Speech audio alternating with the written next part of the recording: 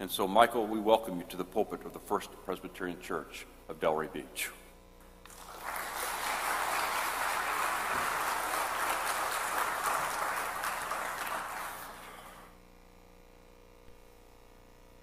I wear this cosmetically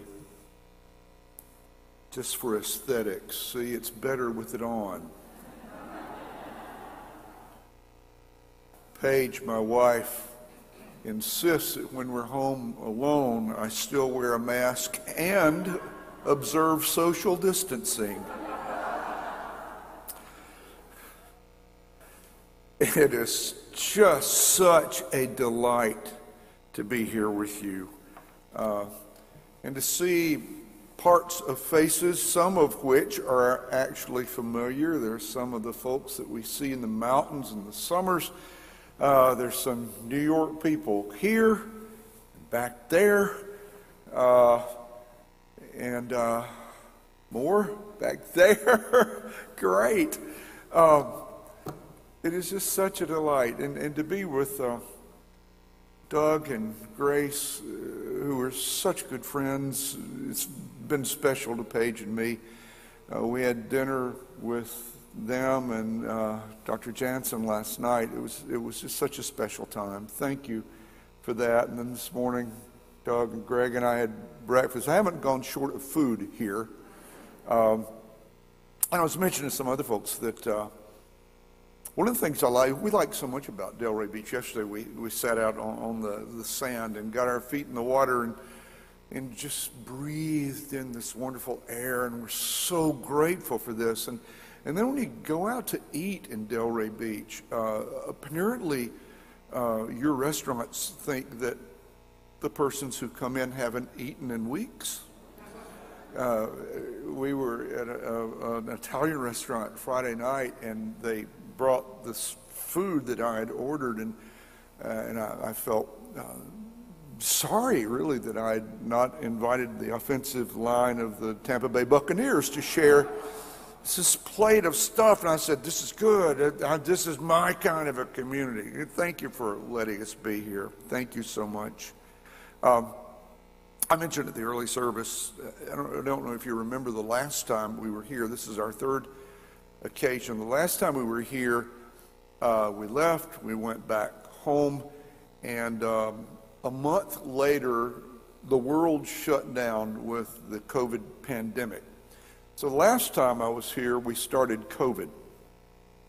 Don't know what we'll set in motion this time. I'm sure you're excited to find out what's going to happen once Paige and I leave town, but good luck. Thanks for the music. The music is just extraordinary. The singers, everything, and I'm grateful you ministered to me today. Thank you for being here. Let me share with you 3 brief verses from Hebrews 12, very familiar verses, and I'm going to read to you from the Revised Standard. I think this is probably NIV in the bulletin. Read along. It's very, very similar language, but so writes the author of Hebrews. We have no clue who that person was. You hear people say, as Paul wrote in Hebrews. Well, we know one thing. Paul did not write Hebrews. We don't know who did. It wasn't Paul, but somebody did, and whoever it was, they're really worth reading. Hebrews 12, 1-3. Therefore, since we are surrounded by so great a cloud of witnesses, let us also lay aside every weight and sin which clings so closely. And let us run with perseverance the race that is set before us, looking to Jesus, the pioneer and perfecter of our faith, who for the joy that was set before him endured the cross, despising the shame, and is seated at the right hand of the throne of God. Consider him who endured from sinners such hostility against himself, so that you may not grow weary or faint-hearted. This is the word of God for the people of God. Please pray with me. For this church, for this moment, for these lessons from your written word, for this time when you will come again and be in our midst. Oh God, we are thankful.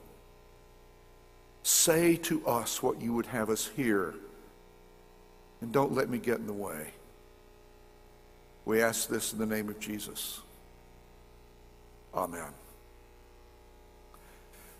For the next few minutes, I'd like for you to take the letter P, so you undo that backwards, P, and hang it in your head, because we're going to connect just a little handful of letters to it as we move forward. When we returned to North Carolina after 10 absolutely wonderful years in New York, I was out of work for about 6 weeks, after which Paige said, "You've got to go somewhere." But I felt this, this need. I wasn't through with ministry. And so primarily since that point in time, I've been teaching. I preach as often as I can. Whenever I'm invited, I come. This is wonderful. And 4 months a year in a tourist community in the mountains of North Carolina, have the privilege of, on Sunday mornings, preaching to the folks there. But for most of the time, I teach biblical studies and church history at High Point University, and a little bit in preaching at Duke Divinity School. About a month before he died, Dr. Mickey Eford, who was one of the premier biblical scholars of the 20th century, made a remark to me tongue-in-cheek. We were talking about some of the responses you get on tests back from your students, and he said, "Michael, the things our students can teach us if we pay attention." And we had talked before about some of the things that show up. For example, I always try to make tests passable. I want the students to learn, but I don't want it to be a backbreaker. So I try to come up with questions that give them every possibility of getting them right. This semester, I asked on a test, according to the Gospel of Matthew and Luke, who was Jesus' father? That's not too tough. You got 2 chances on that one. The answer I was looking for is Joseph. But if you can't come up with that, you could just put God, Son of God. I would have accepted either one. So I figured there's no way anybody is going to miss this. I'm grading the papers, get to one, and it says, according to the Gospels of Matthew and Luke, who was Jesus' father? Moses. Moses. Another one. I had asked who was the most famous zealot in the New Testament. Well, we don't know but 2. One is Simon the Zealot, and one is Judas. We know virtually nothing about Simon the Zealot, and we know more about Judas. There's only one answer. Only one answer. Who is the most famous zealot in the New Testament? Judas. So I'm going through my test. There it is. Who is the most famous zealot in the New Testament? King David. Well, at what point have you ever heard anyone on this planet say that King David is a New Testament character? I had one in a term paper. I thought this was a joke. I really, seriously, sincerely thought this is the punchline to a joke, which I had read before as the punchline to a joke. I thought it was make-believe. And then in a paper, a student referred to Pontius the Pilot. Like he worked for Southwest Airlines. Another one I had referred in a lecture to parousia, Greek word. Whenever you, in the New Testament, you read Second Coming, chances are you're looking at the Greek word parousia. That's what it means, Second Coming. So I tried to do it in a way they could understand. I got a midterm paper back from a student who said, when Jesus returns, it will be for the Parisians. I don't know. I said, Paige, when Jesus comes back, he's going to Paris. Who knew? Good choice, but so the things we can learn from our students. Not too long ago, I was lecturing one day primarily on the doctrine of incarnation, the Word becoming flesh. At the close of the class, this young man, tall, handsome, athletic, fraternity guy, popular, came up to me after the class was over. He said, Doc, which is what he calls me because I think even at this point in the semester he hasn't learned my name. Doc, enjoyed the lecture. Thank you. It's interesting. Thank you. I like your stories. Great. Then he said, but you got to tell me, what does any of that have to do with me? And I remember saying, I'm not exactly sure how I answered, but I remember saying to him, that is a wonderful question. I want you to hang on to that question as the years pass. Because there are a couple of things you need to know when you read the Bible. One is, what did it really say? You can't just pick a verse out and say, here's what God said. No, you always have to know who wrote it, when did they write it, to whom did they write it, for what reason did they write it. It's called exegesis. You need to know that. But once you get that, you got to step over into the other world, listen with the other ear, and ask that question, what does this say to me? I always tell my preaching students down at Duke, in every sermon for the rest of your life, there's going to come a time as you're preaching for the congregation called the so what moment. They're not going to say it out loud, but they're going to say it. They're going to say, so what? So what does anything you're saying, what does anything you've said so far have to do with me? Same question that young man asked. And if you haven't asked it yet this morning, it's a good time to.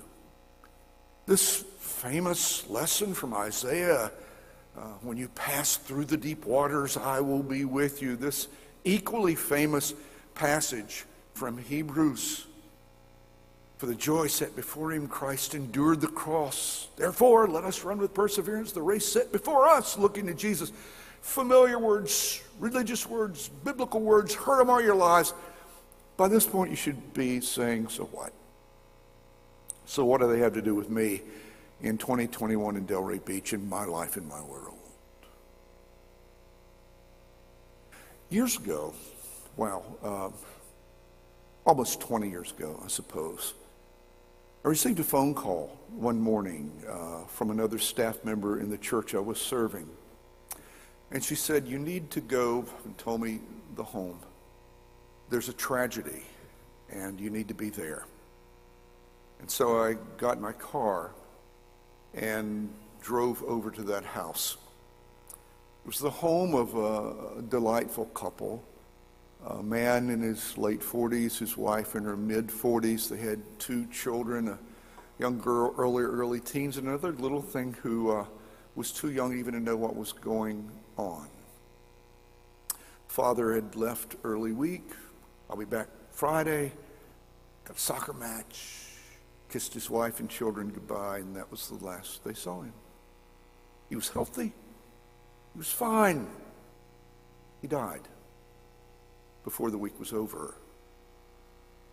I got there, and there was a little child who didn't know what was going on but knew it wasn't good. There was another child in the absolute shock that happens when you lose your dad and you're just a kid.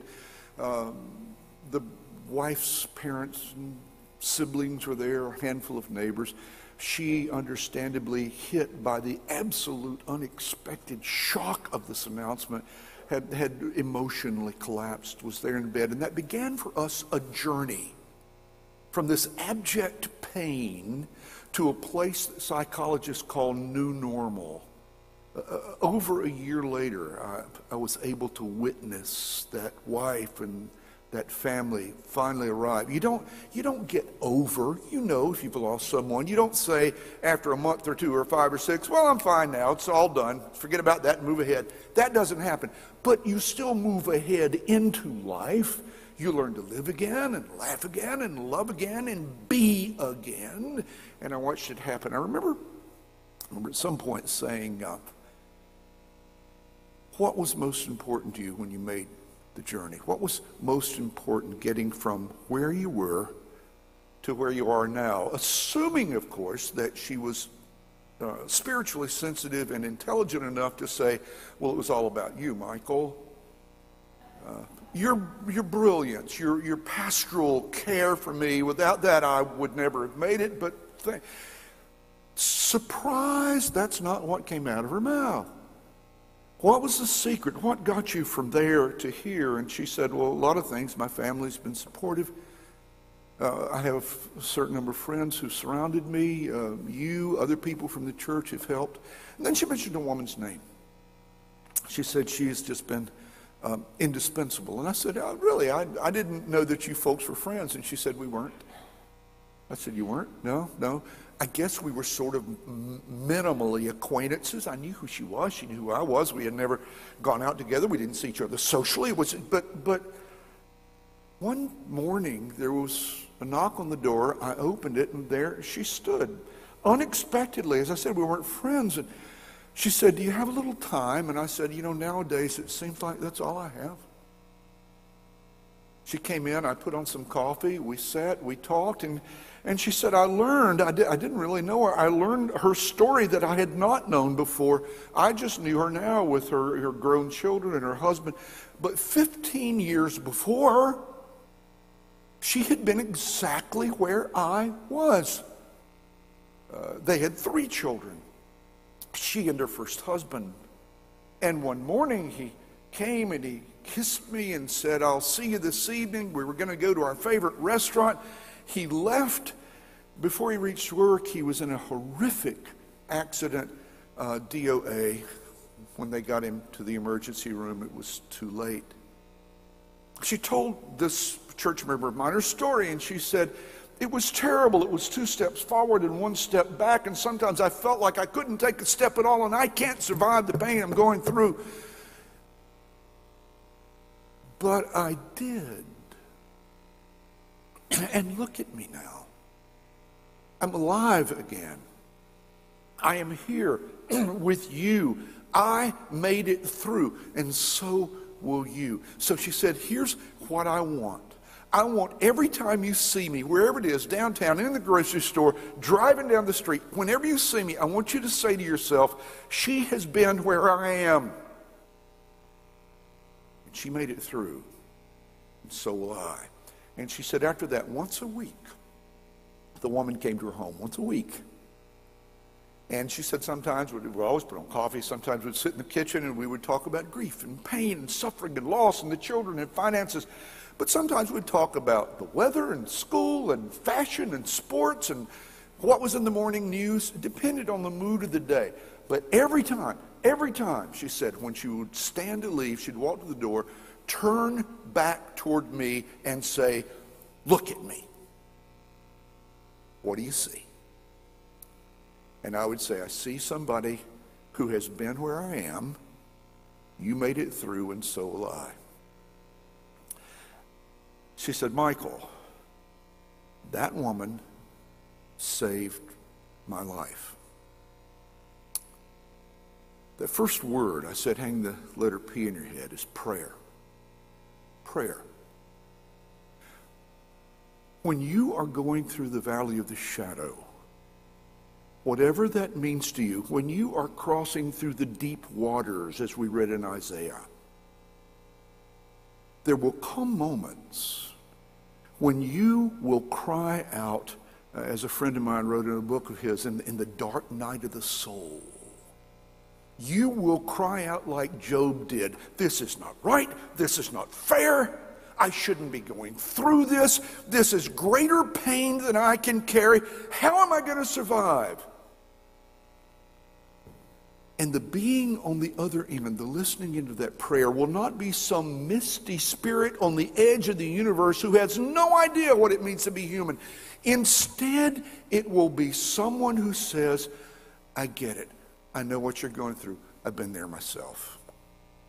When I was just a toddler, my parents had to lift me up under the dark of night and escape Israel and go into Egypt, where we were immigrants, because the leader of our country was seeking to exterminate me. And I was just a little child. He was trying to murder me. And later I remember when I went and preached my first sermon in my hometown, in my home church, just the little village of Nazareth.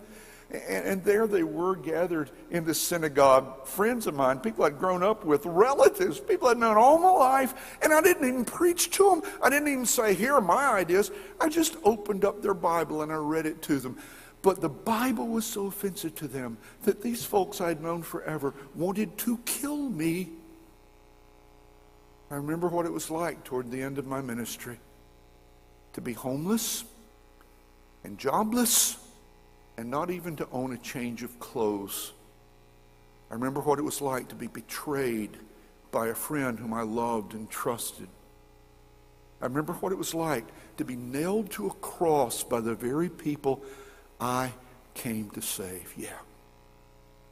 When you cry out in the darkness, Jesus, why? How will I survive? You listen, you hear a voice. I get it. I know what you're going through. Been there myself. But if we listen a bit more, that voice says, and after the cross, 3 days later, there was Easter. Look at me, he says. Look at me. I made it through. And you will too. For the joy that was set before him, meaning to give us a way to make it through. For the joy that was set before him, he endured the cross. Therefore, let us run with perseverance the race that is set before us, looking to Jesus, who walked through the valley of the shadow, who walked through the deep waters, and who says, look at me. I made it. You will too. Part of the power prayer. But then there's this other P word, people. Sometimes the strength that Christ provides to us when we have no strength is through other people whom he sends our way. I grew up as an only child, and my mother died 17 years before my dad did. And I remember when Dad died, it wasn't just losing my father. It was losing my best friend. It was losing the man who had been my hero, quite literally, throughout my life. And I was a pastor of a 4,000-member church, and I preached about faith and grace and strength, and I helped people, who were making it through the deep waters. But all of a sudden, the wind was taken out of me. The legs were cut out from beneath me. I was staggering. And I went to lunch one day with a member of my church who, like me, and like all of us, after you reach a certain age, he had lost both of his parents. And he knew I was struggling with this. And he said to me, Michael, how do you feel in a word? One word. I remember saying, I feel like, well, it's sort of like being, I don't know. I feel kind of like, and like this, he said, you feel like an orphan. I said, yeah, that's the word. I couldn't find the right word. You know the word. I feel like an orphan.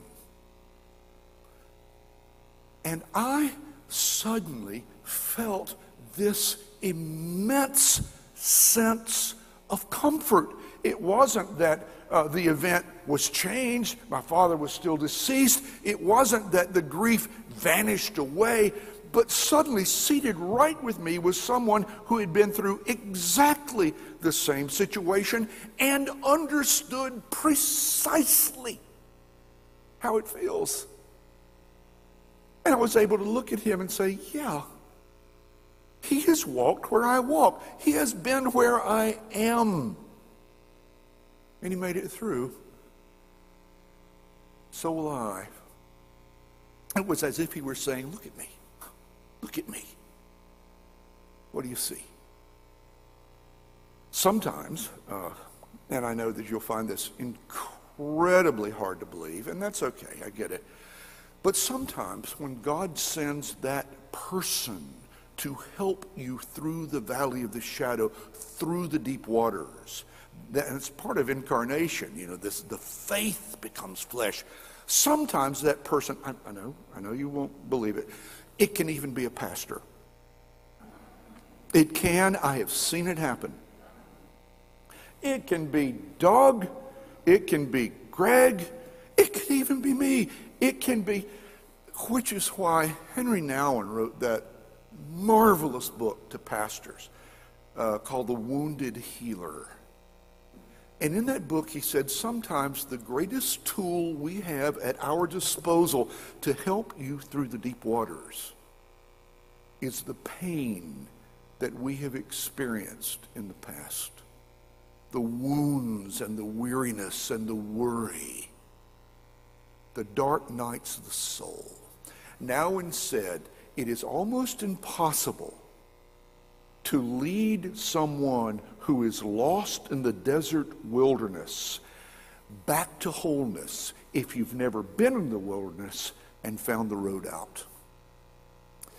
All of this simply to say, whatever you're going through, and some of you are going through stuff right now, and I know that, and you may have it pretty well hidden away, but it's there.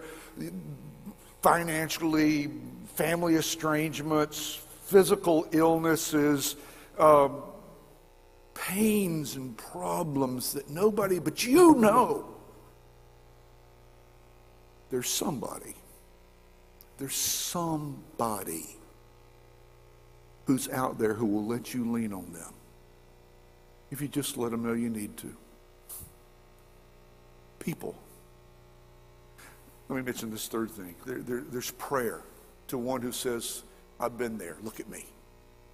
I was on a cross, but Easter came. Your Easter's coming. You'll make it through as well. There are people that God sends our way. But before you make it through, while you're still in the deep waters, when you're still in the valley of the shadow, when life is still tough, when you're still struggling with whatever it is you're struggling with right now, Edgar Jackson says 90% of the people who come into church on Sunday mornings are carrying a burden with them. Arthur Caliandro used to say to me, I am committed, I am convinced that when I stand up to preach, everybody who came through the door of the church into the sanctuary is broken in some fashion, hoping to be made whole. When that's you, when you're still in the deep waters, and some of you are right now, and you know, when that's you, there's another promise. It's the promise of presence. Prayer, people, presence. When you go through the deep waters, I will be with you. For you are mine, and I love you, saith the Lord. Whatever you're facing, you don't face it alone. Years and years ago, I served a beautiful, large, happy, active church up in the mountains of North Carolina. And on our personnel committee was a woman named Jane. Jane and Jim, her husband, were great people. I got to know them, loved them, enjoyed being around them. Jane was a shaker and mover in the real estate industry, and she was absolutely brilliant. When you were with her in any kind of a meeting, you knew that in all likelihood she's the smartest person in the room. Just not much doubt about that. She was on our personnel committee, which in Methodist circles is called Staff Parish Relations. Jane's brilliance was often disguised just a little bit till you got to know her by the depth of her southern accent. Next to Jane, I sounded like I come from the Bronx. And it was thick. You get to know her and you realize, oh, okay, forget the accent. This is a deep B. But she sounded. And on this particular committee, whenever there was a conflict or a crisis in the church, she knew that I just totally freaked out because I didn't want conflict. I don't know, you are Doug, but to me, this is the body of Christ, and you can't have the hand punching itself in the nose. We've got to have peace and unity, and it would drive me just nuts. And Jane would come to me every time And she'd say, "Preacher, I thought I had told you something. Apparently you forgot. I think I'm going to have to tell you again." And I knew what was coming. She'd say, "You know, when my children were growing up and they went through a bad time, I would always say to them, 'This'll get better or it'll get over.'" And I thought, yeah, you're right. You don't stay in the valley of the shadow forever. You're not in the deep waters forever. You pass through. It will get better. Or if not, it will be resolved. It'll get over. I always tell them it'll get better or it'll get over. And in the meantime, I'll be right here every minute if you need me. That was biblical. That was right out of Isaiah. When you pass through the deep waters, but you're not through them yet, I will be with you. Step by step, moment by moment. You know what Jesus promised? The last thing he said to the disciples before he ascended? "Lo, I will be with you always." So before it gets better, or before it gets over, and you're in the deep waters, if you listen, you hear the whisper. They're there. You're not in this by yourself. I've been through this wasteland. I'll be with you step by step, and I know the way out. I don't know what you're carrying around this morning. I really don't. But I know that for almost every one of you, you brought some burden with you about your own life or the life of somebody you love. And sometimes it's burden enough you wonder, can I just take the next step? That's when we have an answer to the young man who says, "Doc, what does any of this have to do with me?" I thought maybe nothing at the moment, but if you live long enough, son, you'll get there. And here's what it has to do with you. When you pray in the dark night of the soul, somebody is listening who says, "I get it. I've been there. Look at me. My Easter came, and yours will too." Sometimes he sends somebody else to sit across the table just to say, "Hey, I know what you're feeling. Let me be your strength." And before that even happens, when you're in the worst of it, there's somebody standing beside you that says, "When you pass through these deep waters, I'll be with you because you're mine, and I love you, saith the Lord." When we're caught in the dark night of the soul, if we remember those three promises, we'll survive until the daylight comes. Please receive the benediction. May Jesus, who has walked where you walk and who has experienced his own cross, walk with you until your own Easter comes and your darkness turns to light. May his Spirit be with you day by day and step by step, giving you power, giving you peace, and giving you love. Amen.